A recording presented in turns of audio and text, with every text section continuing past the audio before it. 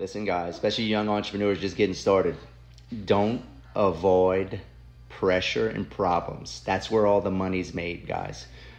The more pressure you can handle, this is why it's so important to work on your mindset, especially as a young entrepreneur. Read mindset books, get around high performance guys, because the more pressure and the more problems you can handle as a young entrepreneur, the more money you're going to make, right? Meaning the more risk you can take, the bigger the cojones, you need more balls, guys. You don't need brains, right? All these teachers telling you, all these academics telling you got to make straight A's to make money, be successful. It's all horse shit. What you need is balls.